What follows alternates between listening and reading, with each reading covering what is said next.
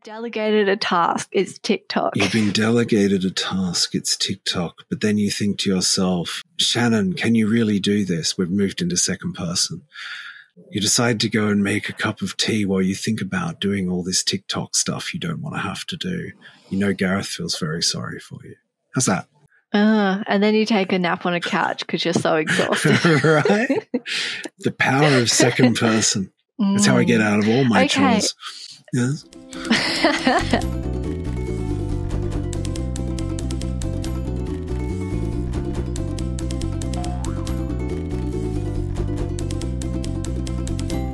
Good morning, everyone, and welcome to the Pleasure of the Text podcast, a shared imaginative space where readers and writers make meaning together. We're your hosts, Shannon and Gareth. Good afternoon, Shannon. How are you going? Well, I was still pretending that we were filming in the morning and we'd stuck to schedule, but okay, you've revealed me in my lie. Good afternoon, everyone. I'm really excited because today we are doing a creative writing segment based on the book review that we did last week, which was Murder in the Dark by Margaret Atwood. And really excited today because we're going to be doing a couple of pieces working with point of view. Did you want to dive into a bit more about what we're doing today, Gareth? Yes, I do. And I want to start by reading a quote from an Italo Calvino book that I very much love. Because I think it frames what we're going to be talking about in a very clever and witty way. And I feel like in a way we can allow this to shine its reflected glow on us by reading it. It begins, "You are about to begin reading Italo Calvino's new novel, If on a Winter's Night a Traveller. Relax, concentrate, dispel every other thought. Let the world around you fade. Best to close the door. The TV is always on in the next room." The novel begins in a railway station. A locomotive huffs. Steam from a piston covers the opening of the chapter. A cloud of smoke hides part of the first paragraph. "I am the man who comes and goes between the bar and the telephone booth. Or rather, that man is called I, and you know nothing else about him, just as this station is only called station, and beyond it there exists nothing except the unanswered signal of a telephone ringing in a dark room of a distant city." Good old Italo. So, what that highlights, I suppose, is this myth of the first-person narrative, where we imagine ourselves to know something significant about the narrator because it's in first person, but that isn't necessarily true. And so we're going to be talking about that a little bit today. And about second person, and you wrote in second person recently, didn't you? You've been working on a story in second person. Yes, I did. And I remember we were doing a creative writing group get together, and another member did a second person piece. And it's really interesting how using that perspective can create that fatalistic sense when you're reading it. I think point of view is a fantastic tool to have in your craft box being a writer. Yeah, that particular writer, Tim, his piece had, I thought in any case, an extraordinary sense of narrative momentum, and that was driven by the point of view. Oh, you're so much clearer now. My wife tells me on these podcasts that I need to clean my goddamn glasses because sometimes she can see my fingerprints on the glass. So I just want everyone to know I've done that. Clean as a whistle. Ching. She must be watching you really intensely, just your screen, to be able to see that. She watches our podcast. She's like, that Gareth is awful. No way. Okay. Because I feel like when people that know me watch me, they're like, oh, Shannon, gosh, she's awful. Yeah, I think that's what happens, right? Although we have some very generous listeners who've been very, very nice in their comments, and that's been lovely. But yes, enough about us. Enough about the eye. Let's move on to the other eye. We dedicate this podcast to you today, generous listeners, and we will continue on to the creative writing segment. So let's get started. What are we working on first? Okay, so we're going to start with first person. And I thought perhaps we'd start with a passage from Murder in the Dark, specifically the piece Autobiography, which I believe kicks off the entire collection. Yes, it is the first short story or vignette in the first section of this book. So if you feel up to reading that to us, that would be lovely, and we'll all just listen. Yeah. Autobiography. The first thing I can remember is a blue line.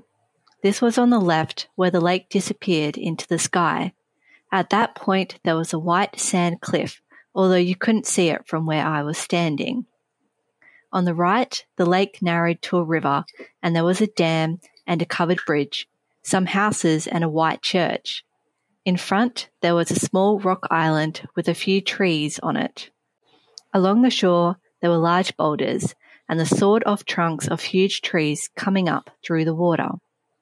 Behind is a house, a path running back into the forest, the entrance to another path which cannot be seen from where I was standing, but was there anyway. At one spot this path was wider.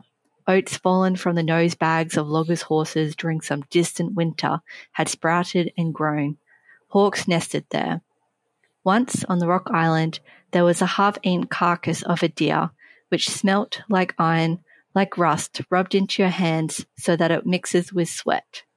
This smell is the point at which the landscape dissolves, ceases to be a landscape, and becomes something else. Right. So I suppose the first question is, what does it become? What do you think? I think throughout that piece, there's a few parts where she disrupts the flow of what you think should be there. So when she's saying to me that it dissolves, the imaginative space dissolves in a way. Yeah, I think that's right. There's a couple of points. She says in the very first paragraph, at that point there was a white sand cliff, although you couldn't see it from where I was standing. So at that moment, the narrative perspective is saying, it's you and me. The I is not just talking to itself. It's not just representing a world from that perspective. There is a you and me. So I am telling you something I can't experience myself. She does this again in the third paragraph. Behind is a house, a path running back into the forest, the entrance to another path which cannot be seen from where I was standing but was there anyway. So what we're getting here is a narrator who's asking us to trust her memory and her inexperience, in a sense, of these things being there. Yeah. And that's an unusual thing, I think, in a first-person narrative. It's called autobiography. And I think what we're getting here, this something else, is maybe the point at which a story begins to form. So it's kind of like she's taking inspiration from this landscape, and then it eventually ceases to be the thing that defines what's being talked about. And then, of course, it could be anything else. So perhaps every piece that follows this vignette is a potential next thing that it dissolves into. Yeah. That's one way of looking at it in any case. But what this highlights is that there's a myth, and you see it reproduced in writing classes, that if you want to really get into character, if the protagonist's character is a central part of your story, if you want the reader to know them like they know themselves, use first-person point of view. And that is possibly true, but it doesn't have to be true. First-person point of view can be extremely deceptive. It can lead you into all kinds of paths that you wouldn't otherwise take as a reader. It can be a point of view of lies, and of subtext, of the 7/8 that lies beneath the surface of what is said. So I think this piece highlights that in a really delightful way and expresses it, I think, more clearly than I've gone on to explain. But this notion that first-person perspective is somehow more honest or more of the interior of a character, it's not necessarily true. So I thought what would be interesting is to attempt a first-person point of view narrative. And when I was thinking about first-person point of view, I always think of the voiceover. Now, I recall when we were talking about this, you said Morgan Freeman, and he is the king of the voiceover. Yeah. But he's often the voiceover. He's like the voice of God. He often isn't a character. Like, he does a lot of just voiceovers. Whereas when I think of voiceover, I always think of Philip Marlowe, the 1940s, 50s, hard-boiled private investigator, sort of thinking to himself as he goes about doing what he's doing. And in those early films, you would often get those thoughts in voiceover. You'd get a sort of a Humphrey Bogart or someone of that nature, sort of deadpanning over the top of the scenes you were watching. It's quite delightful. And that's what I thought I'd do is popular anymore. No, well, voiceovers come to be seen as a cheap kind of a version of telling, essentially, rather than showing what's there. And I think in film that's probably true. However, there is something incredibly delightful about the Chandlerian voiceover and its sort of pithy, somewhat cynical tone.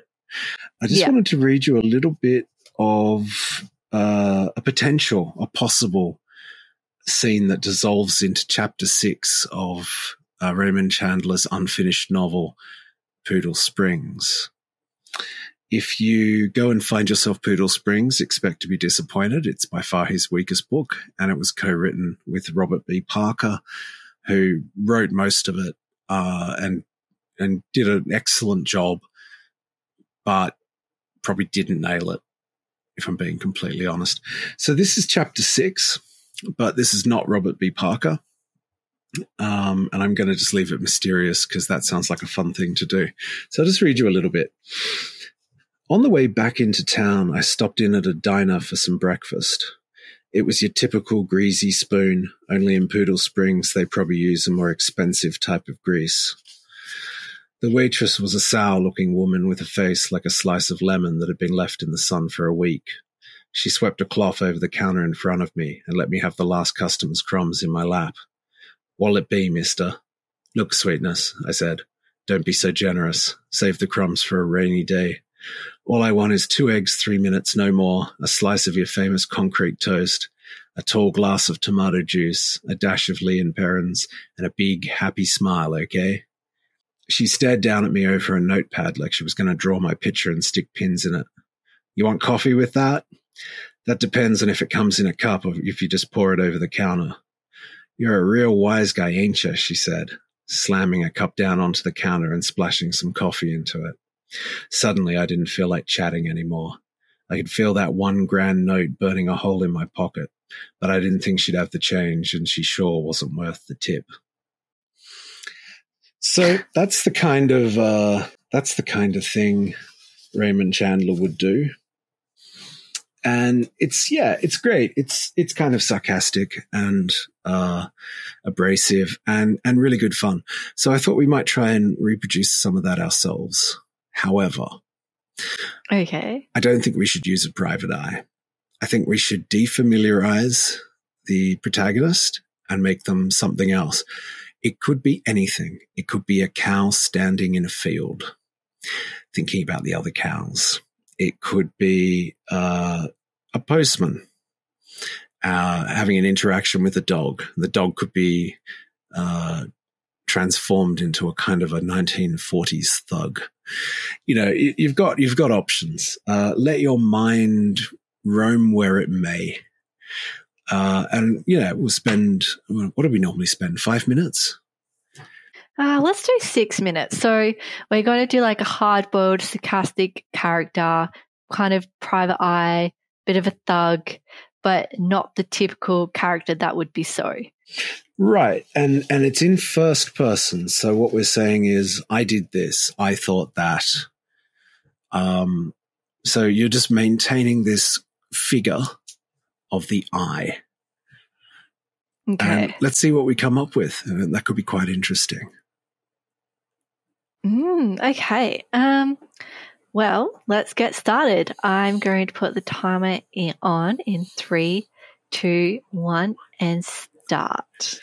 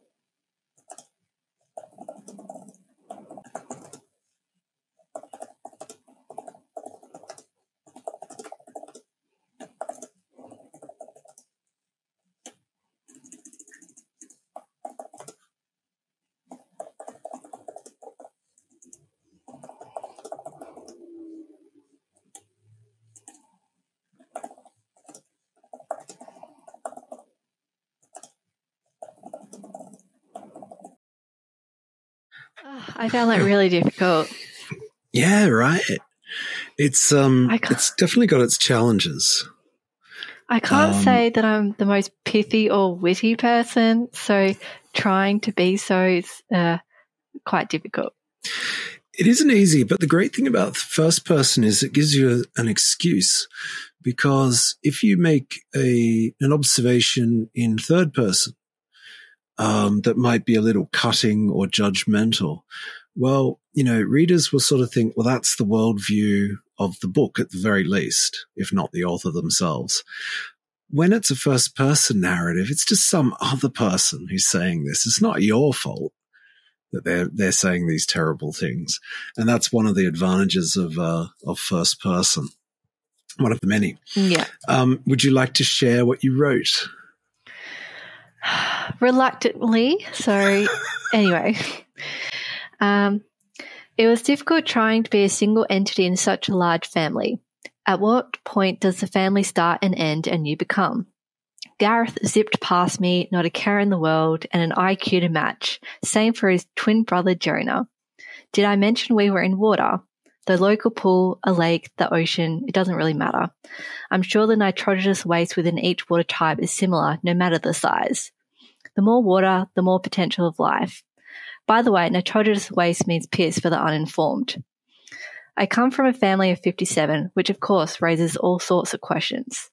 Are they all your siblings? Did your mother take multiple lovers from 12 to 80? Are you all adopted? My answers generally get stuffed. And that's where I got to. Oh, that sounds like a really interesting character. Yeah, I mean, immediately it seemed to allow you to take on a worldview that was very different to your own. And that could be quite narrow. You were just the girl in the pool, and the I was just the sound of a distant telephone ringing somewhere in a far off city. It's that sort of thing. You don't have to be as complete.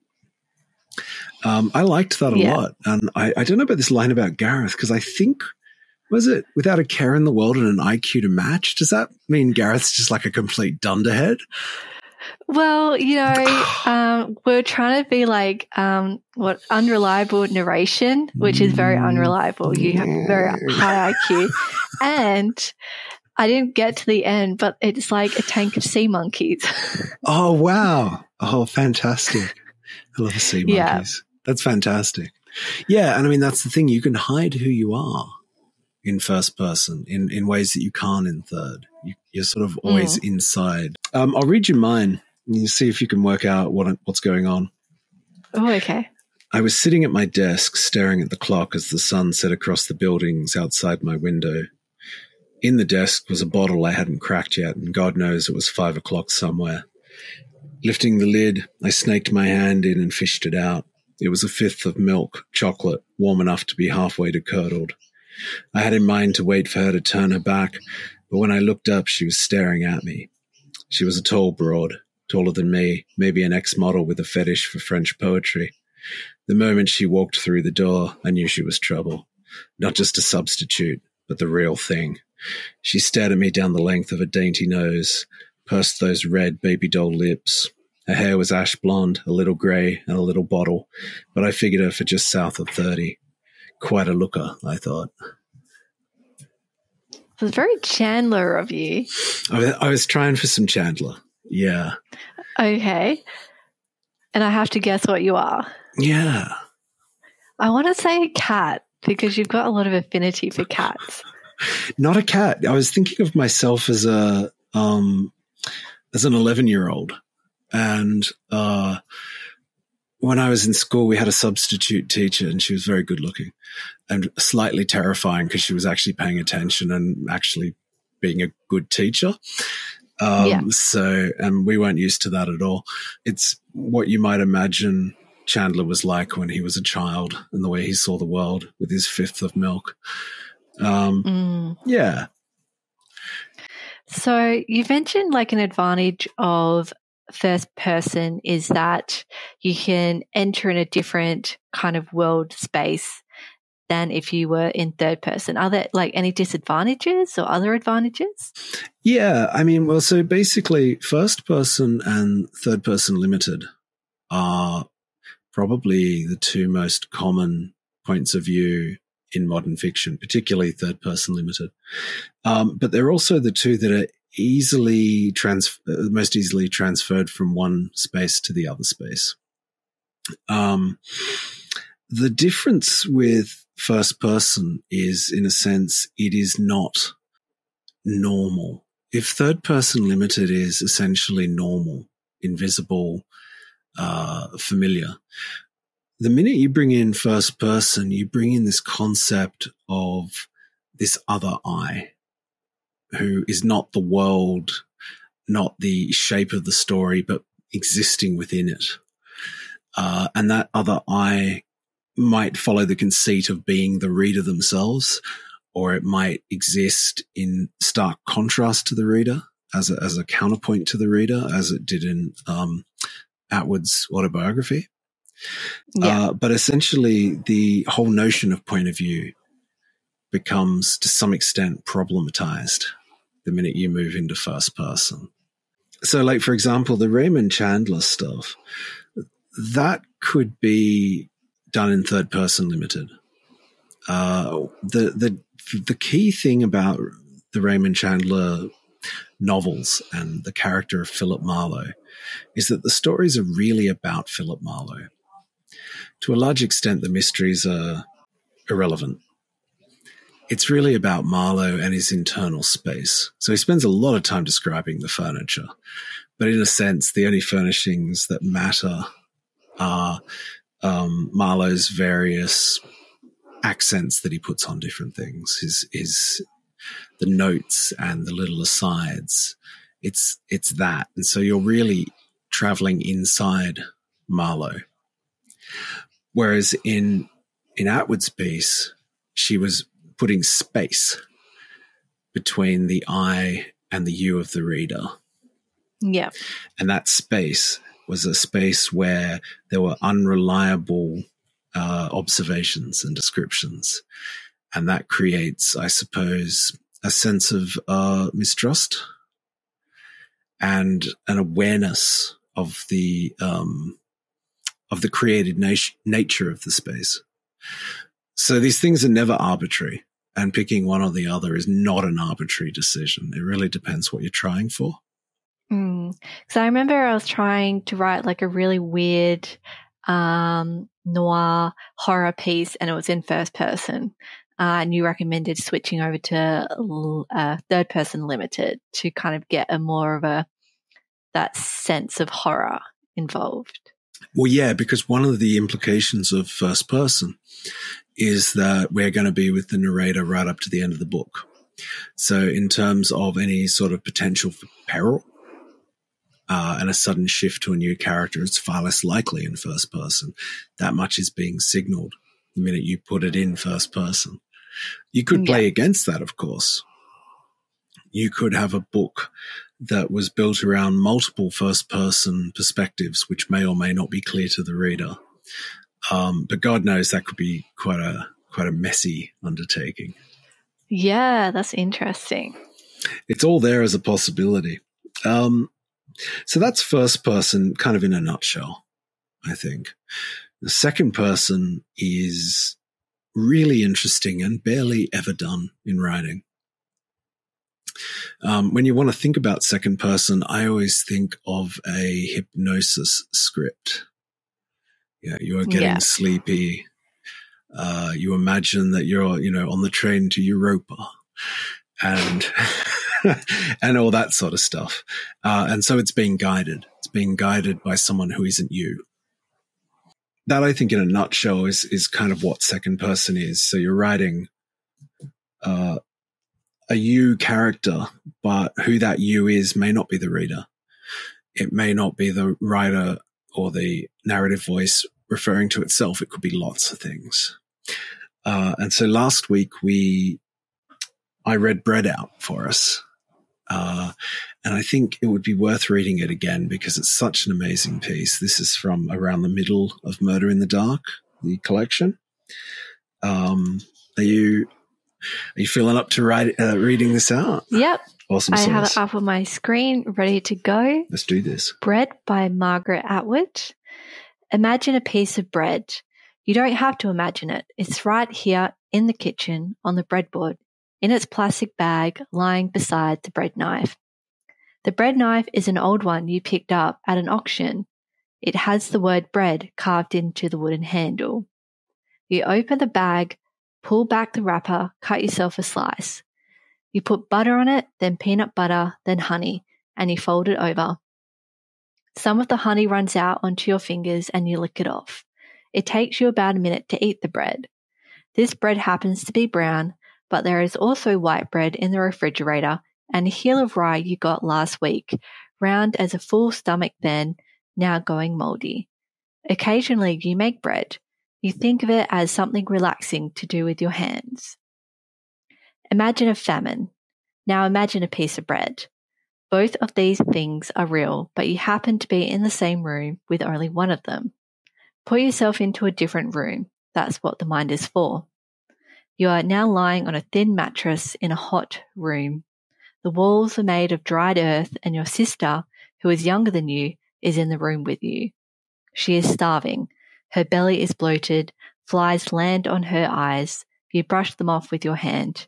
You have a cloth too, filthy but damp, and you press it to her lips and forehead. The piece of bread is the bread you've been saving, for days it seems. You are as hungry as she is, but not yet as weak. How long does this take? When will someone come with more bread?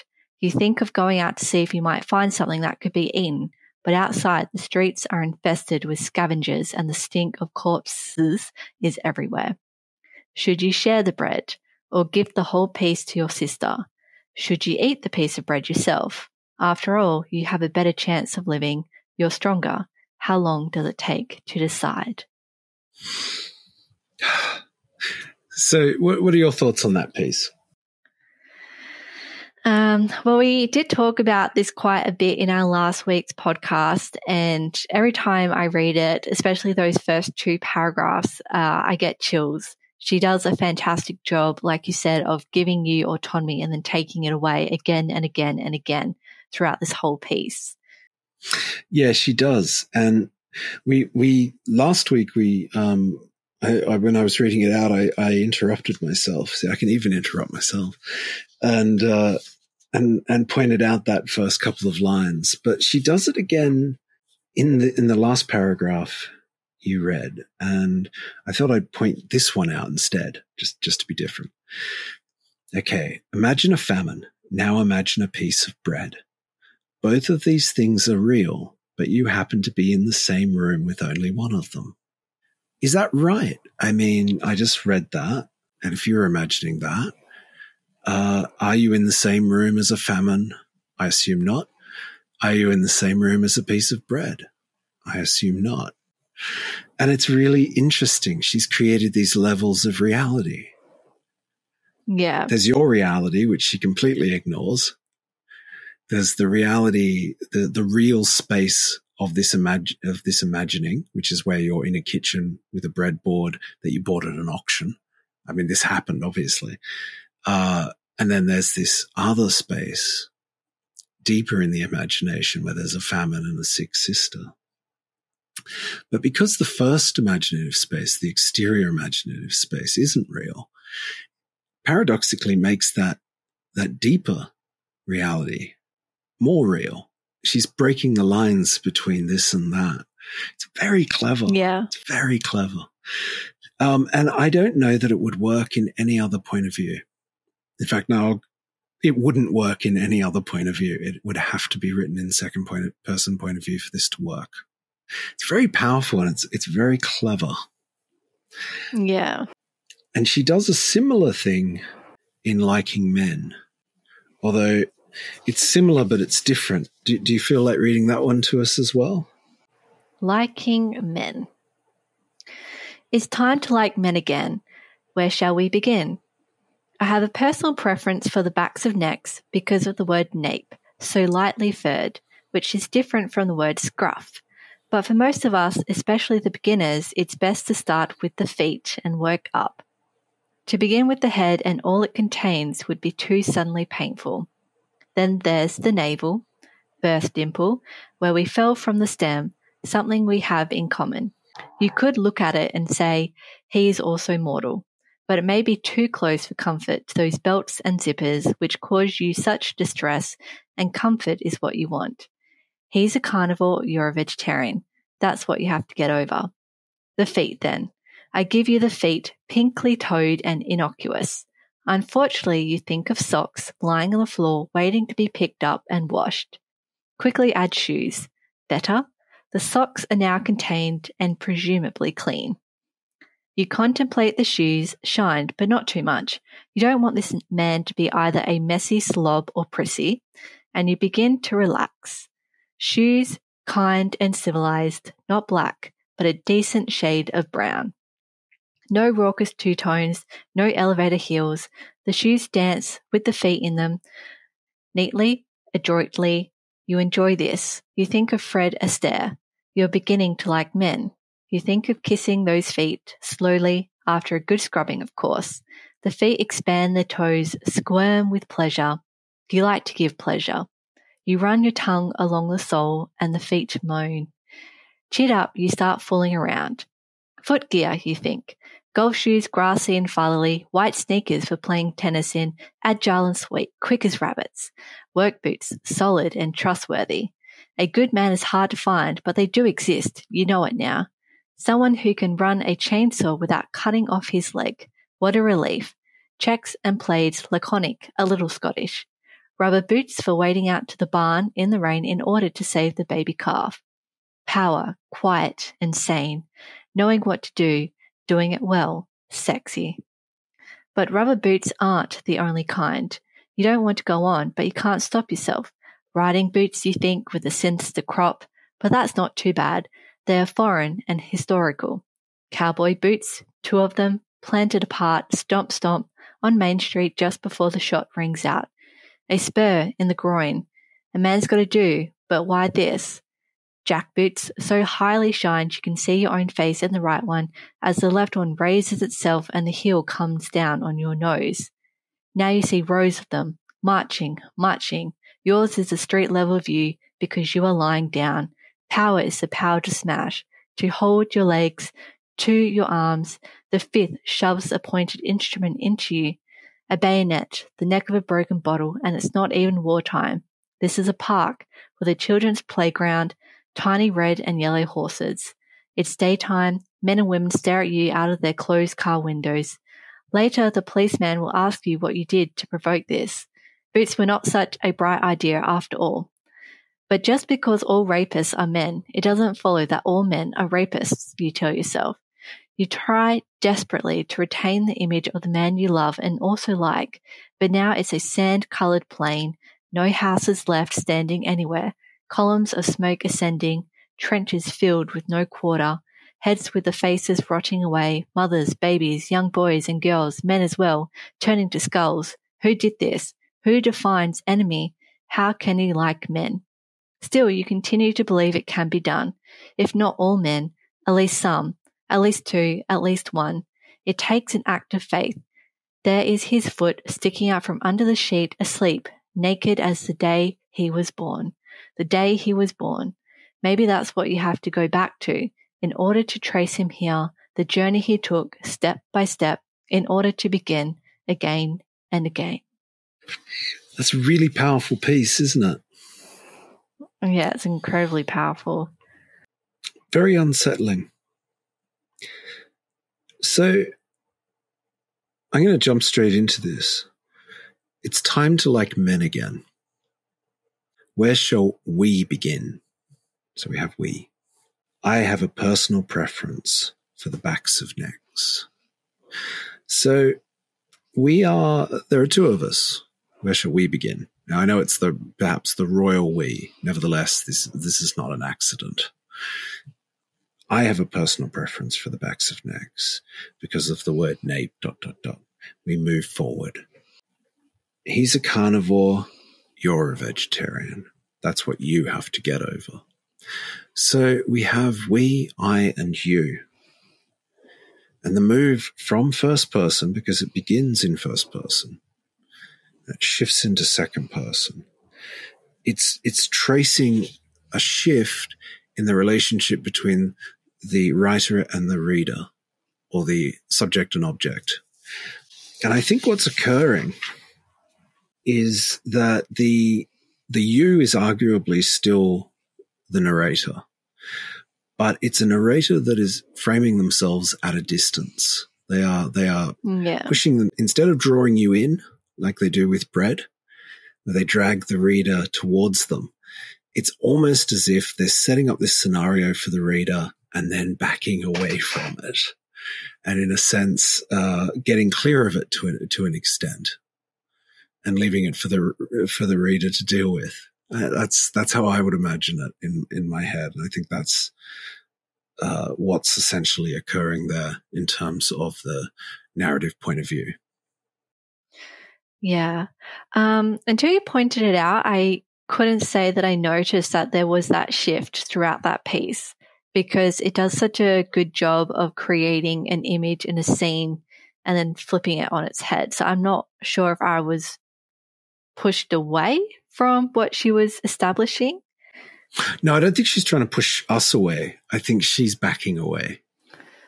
Okay. She starts very personal, and she moves out into sort of universal things where suddenly into wartime scenarios and all these sorts of things, and lots of dead bodies. And so it moves from her personal space, I like nape, all the way to a sort of a universal you, which might be all women or all readers.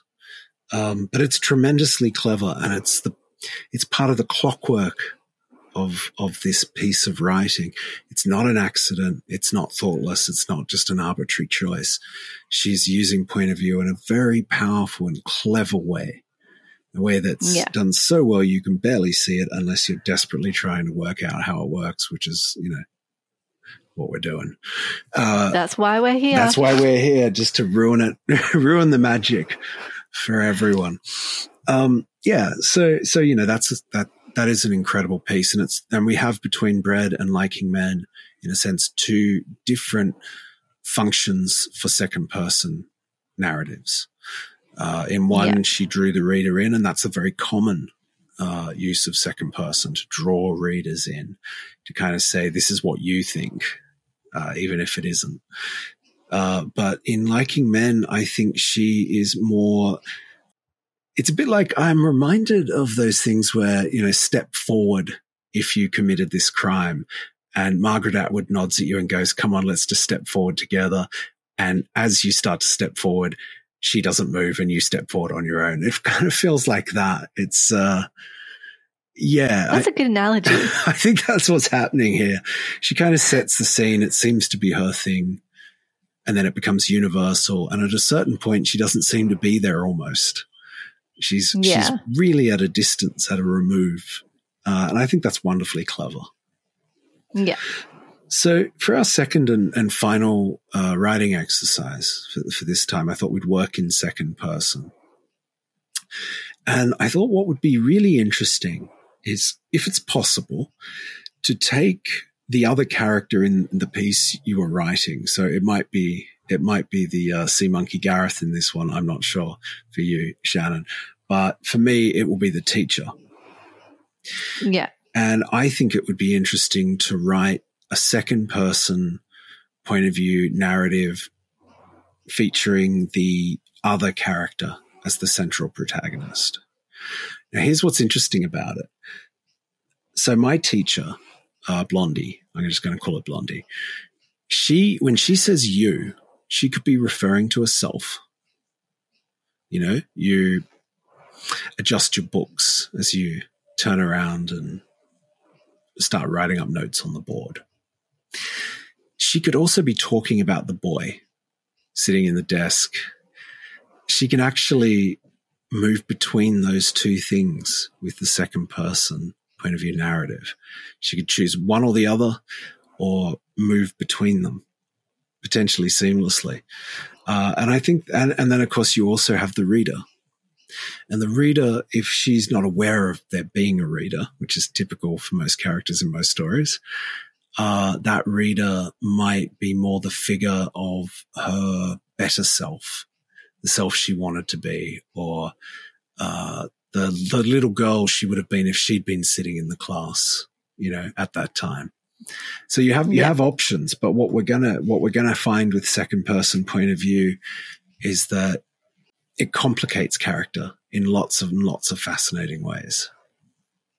So that's my idea. Now, if you feel that the sea monkeys are too similar and there's not enough in there, I would suggest you include the character of the person who got those sea monkeys going. Oh, I was going to do that, Gareth. Oh, well, we'll just edit that in post. Oh, that's all good. 6 minutes. 6 minutes of power. Yep. I will start the timer in 3, 2, 1, and go.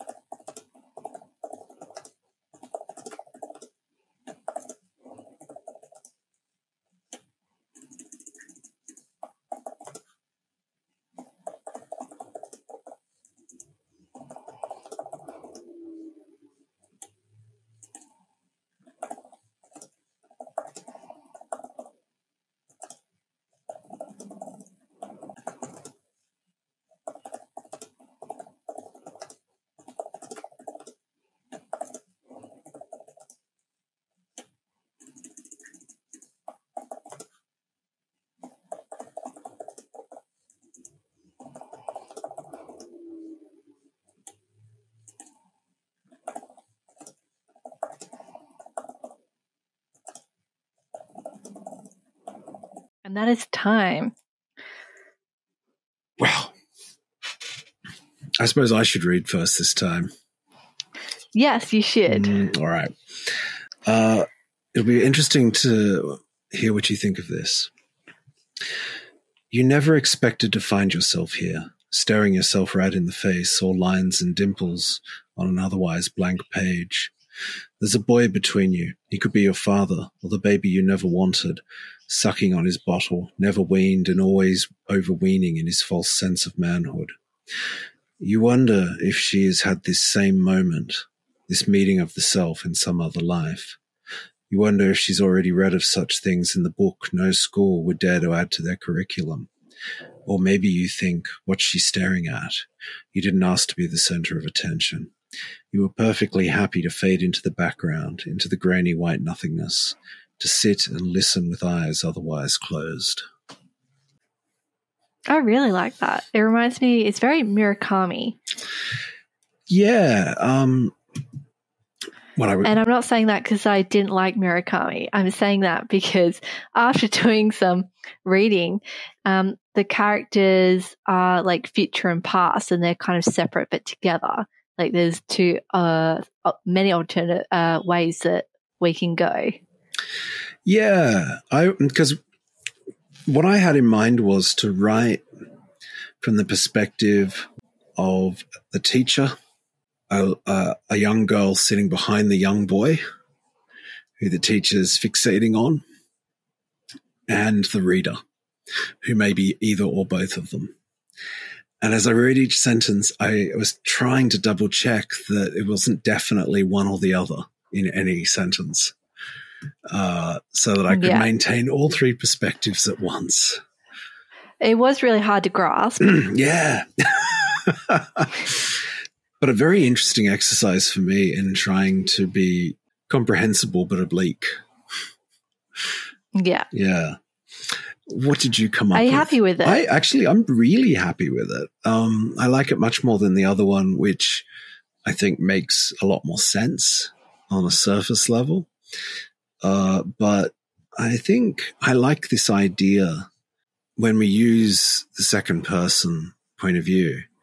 We can be talking to ourselves or to others we're not even aware are there. And I like how you create multiple viewpoints by using second person, multiple potential viewpoints. Yeah. I'll read mine, and then I have a question, which I'll probably ask now before I forget. Because at the start you mentioned that you don't see a lot of pieces in second person. And my question will be, why is that? But I'm going to read mine. Read yours you can first think and about I'll think it. about it. You try counting them. How many times have you tried this before, but to no avail? It's hard. They don't stand still, constantly in motion, yet always in the same place, barricaded in by 4 glass walls. Occasionally one escapes, though escape is not the right word. When you empty the tank of water, one sea monkey will haplessly wiggle within the torrent of draining water, to stay or to go, to be or not to be. But then the decision is taken away from you, the current too strong, and you slip off the edge and fall, and continue falling, and you wonder, because you've been falling for so long, is there an end, and was there ever actually a beginning? Thinking maybe you were the sea monkey all along, and Scientology is real, and you are the monkey in a lizard man tank as you go about your household chores, swim to keep healthy, go out to make a living, and to eat. The lovely decorated palm tree avenues, maybe they were purposely placed, not planted, just for aesthetics. And then I ended there. Oh, well, I love that. Okay, I adore that. Good. That's fantastic. I could see what you were doing, because initially it's almost like a character talking to themselves, and so they're investigating what they're thinking about what they're thinking about. But then there is this shift where it might not be that it's them thinking about what they're thinking about, but actually the sea monkey's point of view. And that immediate blurring, you did something that I wasn't expecting, which is shifting it across to a sort of a symbolic sea monkeyness, the sea monkeyness of people. And yeah, I was delighted. I wonder what our listeners thought, but I think that's the best piece of the day. So brava. That's fantastic. I really loved that. Isn't second person fascinating? I do enjoy writing in it. Yeah. But it is, the reason why you don't see so much of it is it does encourage, I think, a conscious awareness of the writer and the reader. I think it's very difficult to avoid that. And so invariably, most books want to have a reality effect and maintain a sense of their own reality. And this can potentially undermine that. So yeah, you don't see many. To be honest, I think Paul Auster's New York trilogy, I think one of the parts of that's in second person, but honestly, I can't think of a lot of long form second person pieces, not off the top of my head. But yeah, I think for emerging writers, experimenting with second person is really worth doing. And in the ways that first person and second person can be melded together and interwoven, first person exercises are really good off the back of second person exercises, I would say. Yeah. You'll learn a lot more about first person by springboarding out of a second person exercise. So I think that's first and second person, and they are, I guess, the first half of our immediate investigations of narrative point of view. And I think we're thinking next week we'd give third person a go.